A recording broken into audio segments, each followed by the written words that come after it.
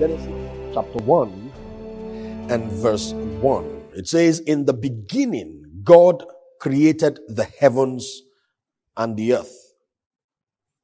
Genesis chapter 1 and verse 26 to verse 28.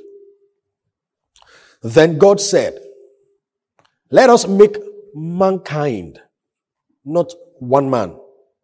Let us make mankind in our image, in our likeness, so that they, not he, not him, so that they may rule over the fish of the sea and the birds in the sky, over the livestock and all the wild animals, and over all the creatures that move along the ground. So God created mankind in his own image. In the image of God, he created them. Male and female, he created them. God blessed them and said to them, be fruitful and increase in number. Fill the earth and subdue it. Rule over the fish in the sea and the birds in the sky and over every living creature that moves along the ground. Verse 31 of Genesis chapter 1. God saw all that he had made, and it was very good. Let me say that again. God saw all that he had made, and it was very good. And there was evening, and there was morning, the sixth day. Hallelujah. Let us pray. Father, in the name of Jesus, inscribe your will on our hearts this morning. Turn on the light in our minds. Help us to see from your perspective. Help us to understand your word like we've never understood it before. Shift us in thinking. Don't let this be another Sunday morning. Lord, let it be a revolution in somebody's life. Invade our thoughts with your revelation. Change us from within, O God. We thank you, Father, and we worship you. For in Jesus' name we have prayed. For those who have been at Hill City for quite a while, you would probably remember a series I did a couple of years back that I titled Life is a Journey. I still believe that life is a journey. And in that series, I told you that life is a journey of discovery and becoming. I need you to pay attention. You've got to switch off your church and religious mind this morning and open yourself to the truth of God's word. Life is a journey of discovery and becoming. What you discover is what determines who you become. Who you become is the sum total of your experience. The greatest answer to your prayer is not the things that God gives you or the events and occurrences in your life. It is the person you become. And your becoming is tied to your discovery. And that was the series we did then. But I want you to take note this morning that even though life is a journey of discovery and becoming, essentially life is a journey backwards. Because the moment we say life is a journey, you need to understand, before you move forward, you have to move backwards first. Life is a journey backwards. To get ahead in life, we have to go back to Eden. It's not enough. I know you met him at Golgotha and you received your salvation at Golgotha, but for you to move on from Golgotha, you have to go back to Eden. So what do I mean by Eden? You have to go back to the place of his original intention. The beauty of Genesis chapter 1 and chapter 2, some people call it the perfect portion of the Bible. Anything you understand about God, anything you want to understand about God's intention towards you is in Genesis chapter 1 and chapter 2. See, when I look at Genesis chapter 1 and chapter 2, I see three things, that I call God's original intention for humanity.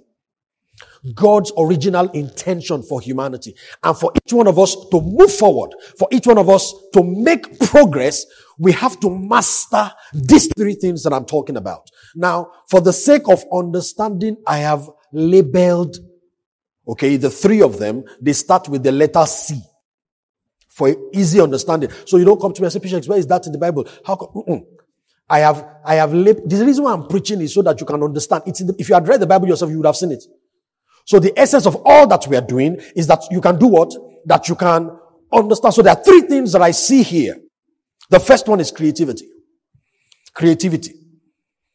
God's original intention for humanity, number one, creativity. Amen. Creativity. So he said in Genesis 1:26, let us make man in our image and after our likeness. Essentially, God was saying, let us make man to be essentially like us. Let us make man to be essentially like us. And when we look at Genesis chapter 1, the first expression of God in the Bible is his creativity.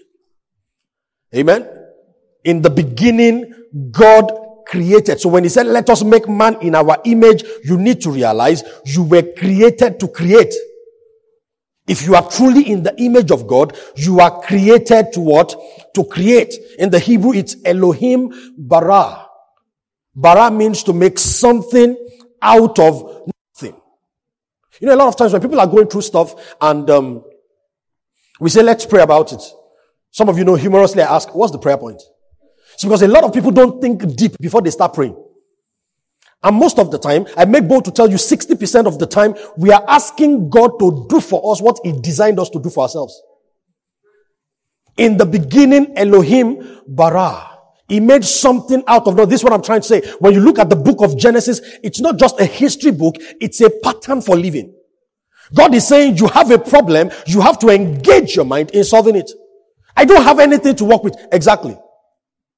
You have to learn to create something out of nothing. When I look at Genesis chapter 1, I like to call God the God whose thoughts are things. The God whose thoughts are things. And when he created you in his image, you need to realize that your own thoughts too are things.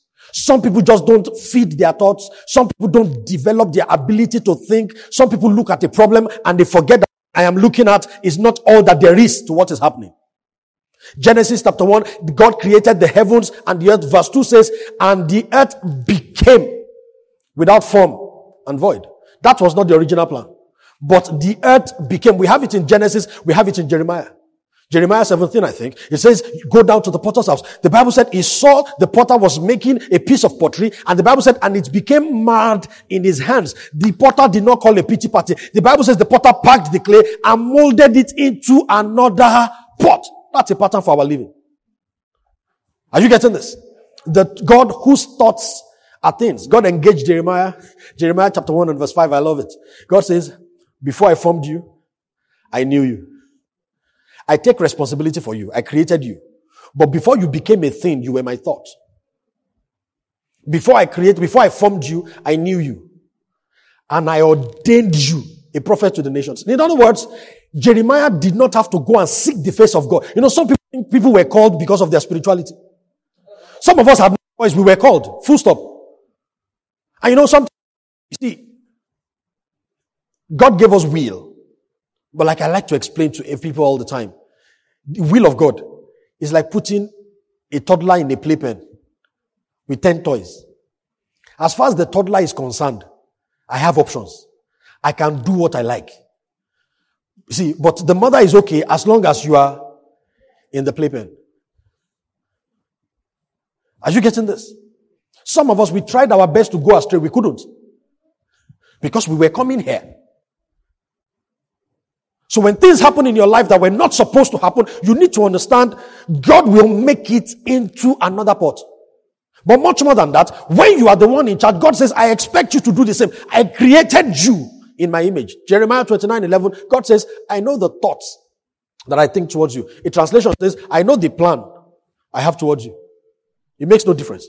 God's thoughts are things. Amen. I know the thoughts I think towards you. I know the plan I have towards you. It says a plan of good and not of evil. Watch this.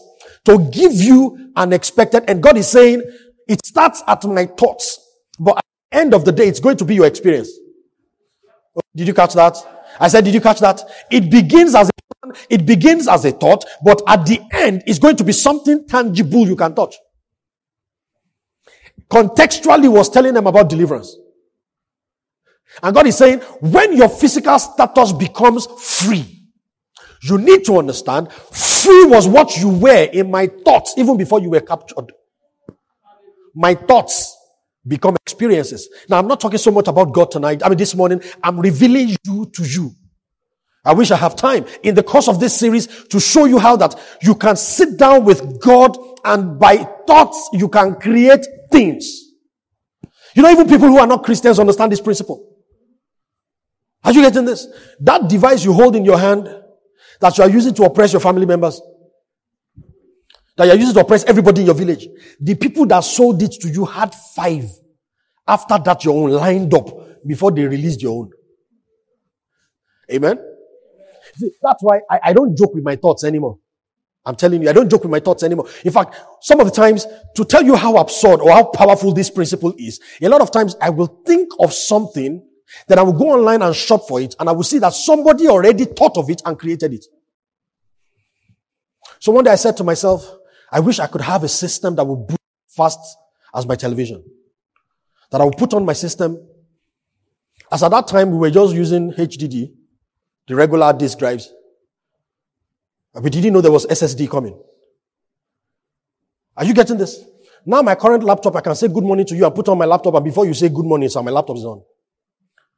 You may not understand what I'm saying if you didn't start where we started from. Where you put on your system and go and have your bath. So I told you to put on the system, it's booting. It's booting. And it was a sheer waste of time. So very recently we got a light box.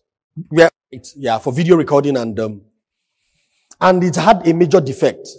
Okay. That was not getting us the best of experience. And I sat down and I said, what if there's a lap holder that looks like this? And I described it in my mind. Then I went on AliExpress and I saw several merchants with different variants. Until the time I thought it, I did not know it existed before. Some of us are praying about things that somebody else conceived and has already produced. Stop praying to God for it. Start asking Him for money to buy it. Because it's already in existence. Or are you getting this? Thoughts are things. Thoughts are things. Hebrews chapter 11 verse 3. By faith we understand that the universe was formed at God's command. Watch this. So that what is seen was not made out of what was visible. So when you look at your life right now, you've got to understand there is something you can experience that is not connected to anything that is physical. Because some of us make the mistake of consulting our background, our current condition. Okay, right now I live in, let me use an area out of Lagos. I live in Beyaruka. You don't know where that is. Somewhere in Ibadan. So I live in Beyaruka. How can I live in Banana Island? How can I become the person that lives in Banana Island? The Bible says what? The earth was formed at God's command so that the things visible now were made out of things that are saying, I don't have a certificate, I don't have connection. It does not matter. You can sit down with God and thoughts and shift. So but the challenge is people would rather pray than think. Because they think if you're a powerful, listen to me. Sometimes when I preach like this, people think Pastor Go has something against prayer. Listen, I'm the lead pastor of this church. I was the one that God told when we started praying twice every day, and we have done this for over 4 months. If I have anything against prayer, will not have obeyed that. I believe in prayer, I pray. See, I'm going to, in fact, after this series, we're going to do another series in September. I have titled it, The Prayer That Works. Because I want people to get it. Say, what are you doing? I'm praying about it. You were not designed just to pray about it. You were supposed to think your way to a solution. Because you are created in the image of God. Just like God, you can imagine something and declare it. See, but much more than declaring it, you will now go to work based on your thoughts. And you will produce it. That's how you get promoted at work. That's how you expand your business. That's how you improve your personality. And then you begin to attract wonderful relationships into your life. Did you come to church this morning? The second C that I see in Genesis 1 and 2 is connectivity. You were created for connectivity. God created us to be connected to Him and to one another. The source of a thing is the sustainers. You've heard me teach that before. Genesis 1:26. Let us make man in our image and let them have dominion. Your success is tied to your tribe. Are you listening to me? This is what I'm saying. Beyond your effort, beyond your capacity, how far you will go is determined by the company you keep. Sila. Let us, let them. I'm going to read Psalm 8 after some time and you will see it in Psalm 8, but let's move on this morning. Let us, let them. So Genesis chapter 2 and verse 18, God said, it's not good for man to be alone. I will make a help suitable for him. That's what I call the triangle of success. Pay attention. It is not good. And when we say it's not good for man to be alone, please stop thinking only about marriage. The Bible is so powerful. You need to understand the Bible is a code. Amen? You see, because if it was about marriage, God would just have brought Eve. Amen? God would just have brought Eve. And did you notice that everything God wants to do in your life, He wants you to exert yourself? The level of value you have for anything you receive is based on how you expended yourself before you got it.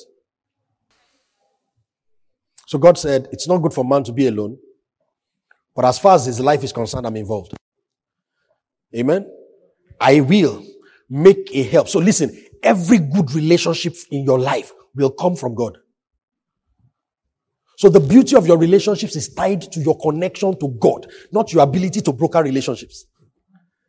God says, I'm the one that will make a help suitable for him. And for him to get to the end of himself, the Bible said, and God brought all the animals to Adam to see what he would name them. Who said he will make a help? God. But God wanted him to expend himself for man to understand what you are looking for is not a function of your effort. The Bible said he named all the animals and there was no help found for Adam. So God put him into a deep sleep. Listen to me, this is what I'm saying. With all your intelligence, with your paycheck right now, with all your qualifications, you have to leave that space for God. Without providence, you are an experiment. Are you listening to me this morning? You are just an experiment. Amen. I mean, there was one guy, I was just reading online yesterday and they said he died. This time last year, he was a very powerful man. And then he died. Just like that. Amen? And there are people that have been here for 80-something years, 90-something years, 100-something years. They don't know as much as he knows. They have not done as much as he has done. They don't have his connections, but they are still here. He died. Hallelujah. Let me tell you the blessing of COVID-19. After all this noise dies down, when the test becomes cheap, some of you will go and test. And they will tell you, you have it. And like pregnancy, they probably will be able to tell you for as long as it has been in your body. But then it never affected you. Oh boy. I'm not telling you to be careless. But I'm telling you, when God has a reason for you, He will keep you here. Amen? If you go and read that Matthew 24, Jesus said, look, some of you, they will be killed. Then He said, the rest of you, not even the hair on your body will be touched. So it's not just about, hey, I'm righteous. It's about purpose. So those ones that were killed, were they sinful people? No. Oh, I wish people would listen to me, that there are a few of us that sometimes God will appoint you for a journey unlike every other person. So He left the book of Job in the Bible for you. Hello? That you just don't come to God, come to His presence, just begin to cry because you look at some other people's lives. That you say, God, let's talk. What's your plan for me? What's your will for me? Why did you have me come this way? John chapter 15 and verse 4-5. Remain in me and I also remain in you. No branch can bear fruit by itself. It must remain in the vine. Neither can you bear fruit unless you remain in me. I am the vine, you are the branches. If you remain in me and I in you, you will bear much fruit. Apart from me, you can do nothing. So when I say you were created for connectivity, the first one is connectivity with God. Then you've got to also be what? Be connected with people. It's not good for a man to be alone. I will make a help suitable for him. Psalm 68 and verse 6. I'm going to read just the first line from the Bible in basic English. It says, those who are without friends, God puts in families. Amen? So next time when you wake up, I'm all by myself. I can run it by myself. I know what I am doing. God says, if you are going to be in the center of my will, first, I will place you not with friends, in a family. Hallelujah. Okay? With a family. So would you say to your neighbor now, you can do that now? And for those who are still watching online, you can type it in the comment section. Tell the person sitting beside you, locate your team. Find your tribe. Come on, say it one more time. Say, locate your team. Find your tribe. Say it one more time, locate your team. Then say, find your tribe. And the final C this morning is control.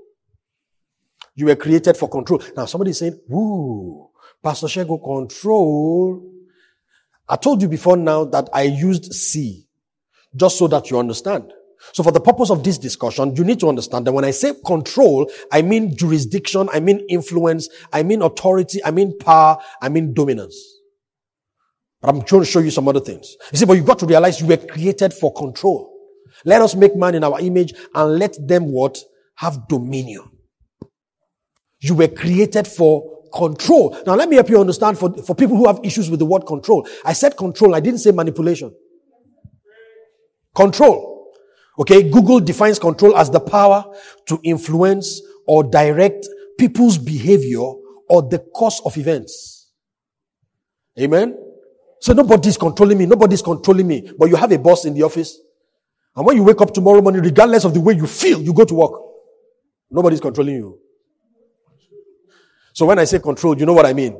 They don't have to pick up the phone and say, Naomi, sir, come here now. But by reason of the structure they are put in place, you have no choice but to, sure. So Pishak, you don't understand. I'm an entrepreneur. I control my time. I do what I like. It's a lie.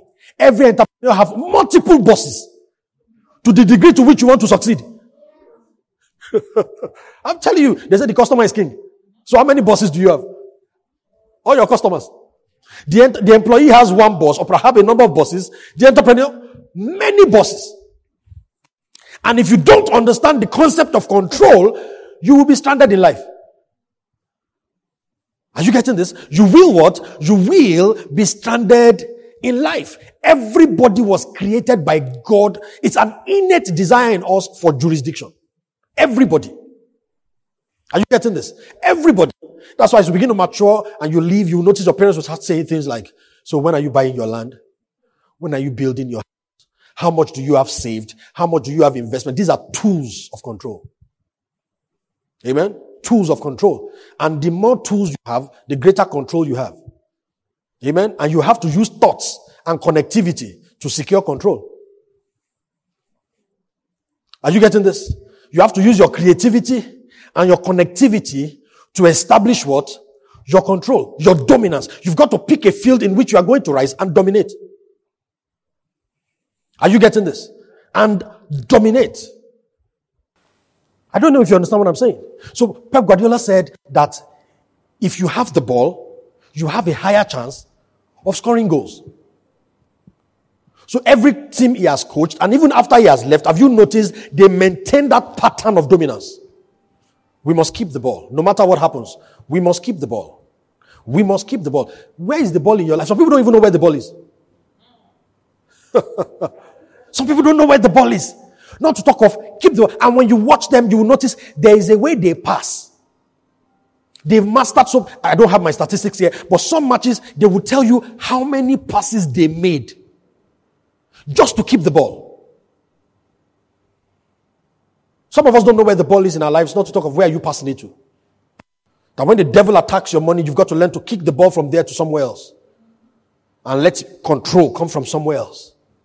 And structure your life as such that you know in your life what my defense is, you know in your life what my midfield is, you know in your life what your striker is. What are the things I do that bring my resources? What are the things I do to defend myself? I wish I had time. See, I don't know if you picked it in my interview with Dr. Banji. See, you've got to have mental toughness. It's a defense mechanism. It's a tool of control. Psalm 8 and verse 3 to 9. And I'm going to show you two things from here now.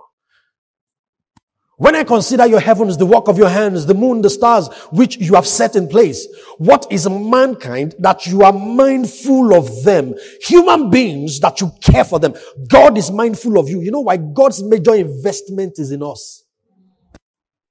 So God is mindful. God is the chairman of your company. He's mindful of you.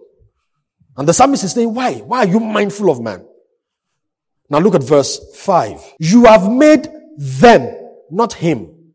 You have made them a little lower than angels. But the Hebrew word there is Elohim. And the reason why they translated it in some translations of the Bible as angels is because, you see, it's not a religious word. And so it's the same word in plural form that they used to describe gods in plural form. It's the same word that they used to, that would use to describe supernatural beings. But if you know Genesis chapter 1, and then you connect it to Psalm 8, you understand that the Elohim here is God himself. Because he said, let us make man in our image and after our likeness. So we cannot be a little lower than Obatala, nor angels. Is a little lower than God himself, Elohim himself. Just like a father and a son. My son has everything I have, but my son is a mini-me. Amen? So he said, I've told you that what? Ye are gods and sons of the Most High. Are we getting this? And the mark of sonship is discretion. Oh, let me run to next series and bless you. One of the things that makes prayer powerful is discretion. It's not just going to God and bombarding God. Father, your word says. Father, your word says. I said, but Lord, I've figured it. I've taught it. Would you do it this way? I don't have a point of reference, but use my imagination to understand. If I can think it, you can do it. God, let's do it this way. Before Isaac was raised from the dead, because Hebrew says figuratively, he was raised from the dead. Nobody was raised from the dead, but the Bible said Abraham reasoned that if God can give life to a dead womb, then God can bring the dead back to life. No point of reference. You are busy shouting, the Bible says, the Bible says, the Bible says. Which Bible did Abraham read to become the father of faith? Amen. He's still the father of faith, Abi. And which Bible did he read? Who was his pastor? I know you will say Melchizedek. It was a chance meeting. Melchizedek did not have a church that Abraham was going to every week. There was even no record that they met again. Faith comes by hearing, and hearing by the word of God, not by the teachings of the pastor, by Rhema, by you hearing from God yourself. It's about connectivity. It's about fellowship. It's about what he says to you and how you process it with your imagination. Genesis 22 says, God told Abraham, go and sacrifice your son in one of the mountains of Moriah. That was God's word to Abraham. Then after that, he processed it. Can you get this? I came to deliver you from religion. See, that you will go into God's presence, that you will worship, that you will fellowship with him to the point where you hear him for yourself. So that if your pastor backslides, your faith is not in jeopardy. You have made them a little lower than Elohim, than God himself. It says, and crowned them with glory and honor. You made them rulers over the works of your hands. So when you see an animal, use your thoughts, experiment with it. Don't shout and say it's a demon.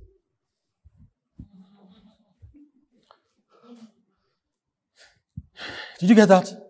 See, because the moment you see, I have authority over this one. Everything apart from humans, you have control over. But your control is limited by your connectivity. Because it is them he gave dominion, not him. So your dominion is limited to your what? Ability to what? To connect with the right people. You have made them rulers over the works of your hands. You put everything. Somebody say everything.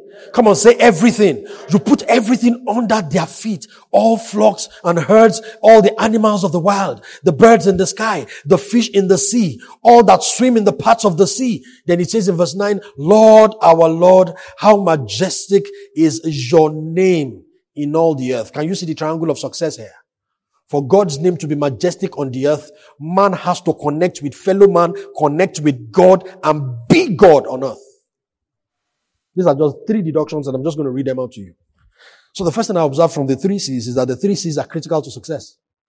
That as we move on from here, you just don't put a band-aid of religion on your life, but that you sit down and critically look at your life in the light of the 3 C's.